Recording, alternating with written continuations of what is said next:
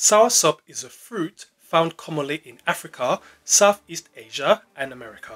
And especially in African countries like Nigeria, it is widely claimed that it can cure cancer. And so is this true?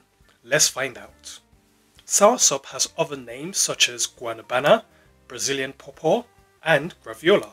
It is dark green with a prickly skin and shaped like a heart, and comes from the tree called Annona Muricata. Scientists have studied soursop extracts from the bark, leaves, roots, and seeds of soursop, and they have identified plant compounds called annonaceous acetogenins. These are phytochemicals that have been found to have antioxidant, anti-inflammatory, and anti-cancer properties. Acetogenins are potent inhibitors of NADH oxidase, which are found in the plasma membranes of cancer cells.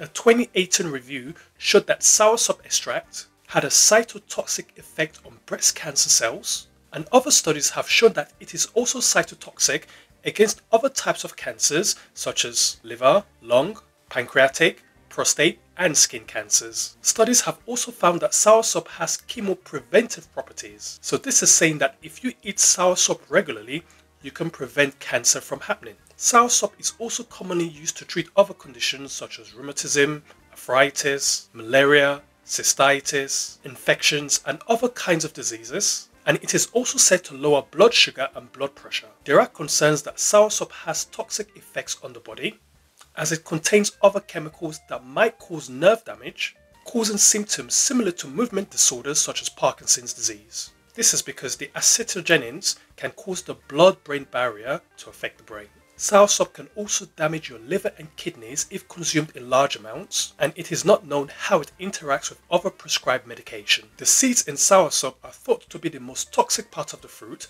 so if you are eating soursop as a fruit, take the seeds out and eat the fleshy part or the pulp, which is rich in proteins, vitamins and minerals. Soursop is now commonly taken in the United States of America, not commonly as a fruit but in the form of capsules, powder, and used in fruit juices, beverages, tea, smoothies and even ice cream.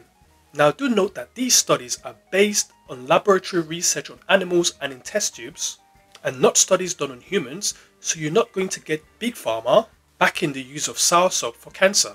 Instead, you might see social media posts and various websites promoting soursop as a cure for cancer. So here is my disclaimer. I am not here promoting that soursop cures cancer. I am simply looking at the evidence and presenting a case based on research studies. So do your own research and do not stop any medication that you're taking without the advice of your doctor. I hope you enjoyed this video. Please feel free to share, like and subscribe.